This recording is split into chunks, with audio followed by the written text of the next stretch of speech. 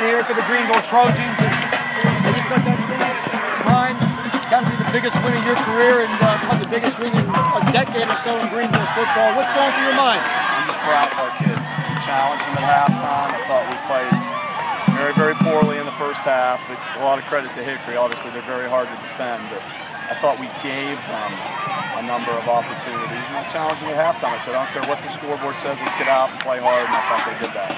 I'm sure there had to be some frustrations in that locker room after the end of that first half, a couple of interceptions, and it looked like you maybe gave the game away.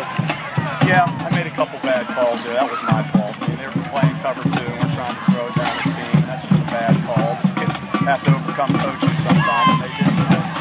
What was the difference as you look at the momentum switch? I think potentially the Van Aken run. What was the difference in your mind? I thought the Van Aken run gave us some momentum.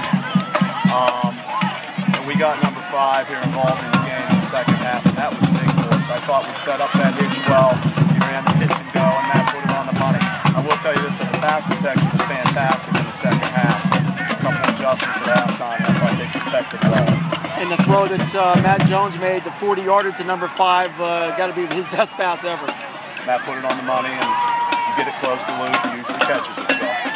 The safety also was a big play because it kind of turned the score around a little bit and also changed the field position. It did, and the blocked extra point obviously put us behind the 8 ball, because now we're thinking about if we score again 2-point plays. But I really thought, after having that first one blocked, they did a great job up front.